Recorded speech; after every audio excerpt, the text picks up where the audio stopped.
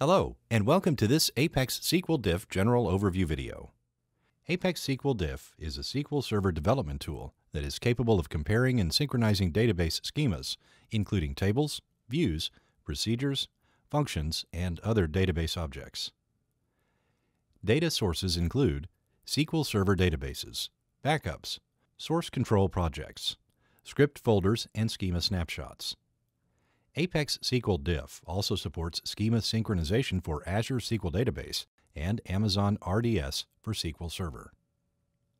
ApexSQL Diff features include the ability to automate and schedule schema comparisons and synchronizations using the command line interface, propagate schema changes from one environment to another, identify and repair lost and/or damaged objects from backups without a full restore, recognize all object interdependencies to ensure error-free synchronization scripts, compare databases directly from SQL Server Management Studio, compare SSIS packages, and much more.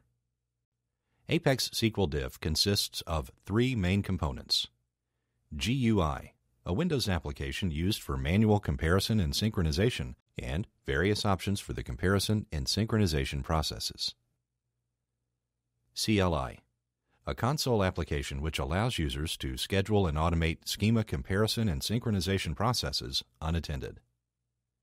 Add-in, an add-in that allows initiation of comparison of databases or other data sources directly from SQL Server Management Studio. Now that we've covered the main components and features of the tool, let's walk through the process of using ApexSQL Diff to compare and synchronize data sources. Upon starting the application, the Project Management window will be shown, where a new project can be created or a previously saved project can be opened. To initiate a new project, click the New button and choose between Database or SSIS Comparison Project. For this video, the Database project will be used. In the first tab of the New Project window, the Data Sources tab, source and destination data sources are specified.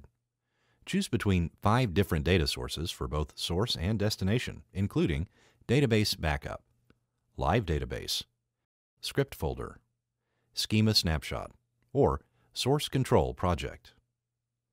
For the purpose of this video, databases are set for both source and destination, where the destination database will be synchronized with changes from the source database. In the Options tab, choose to set the specific comparison and synchronization options, along with the optional output elements options and managing owners in the synchronization script. For more options, expand the Advanced Options, and 4 additional tabs will be shown. The first one is the Package tab, in which options can be set for the executable installation packages, such as compression, error handling, logging, and optional package information that will be shown in the Package About window.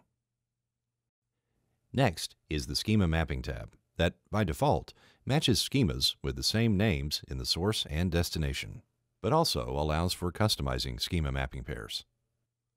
If there are differently named schemas in the compared databases, report schema in source and reporting schema in destination database, for example, just pick them from the drop-down list in the first row and click the Add button, and all objects that have these 2 schema names will be paired. Once the Object Filter tab is selected, by default, all object types are checked, along with the automatically mapped objects.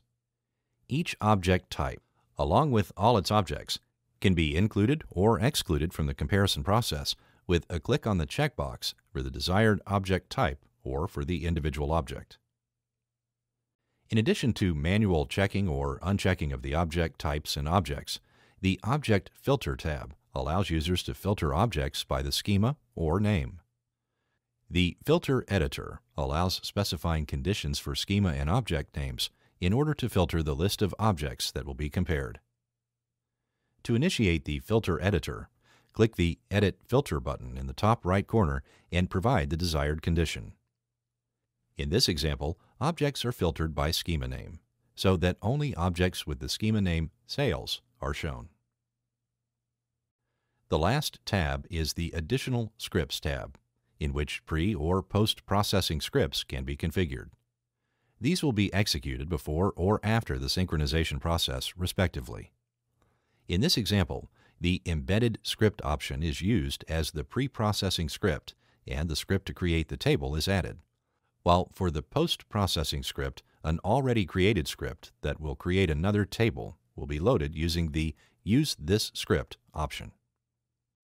Once everything is set up, click the Compare button from the bottom right corner of the New Project window, and the comparison process will be initiated. After the comparison process is done, the comparison results will be displayed in the Results grid.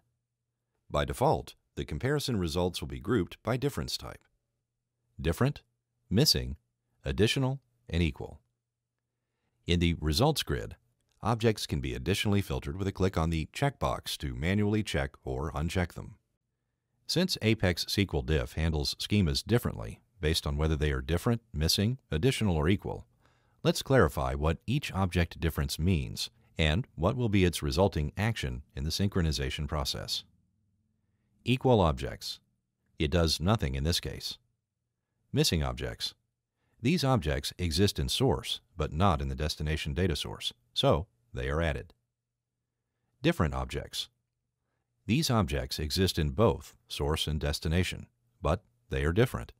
So the object's script in the destination data source will be overwritten with the script from the source data source.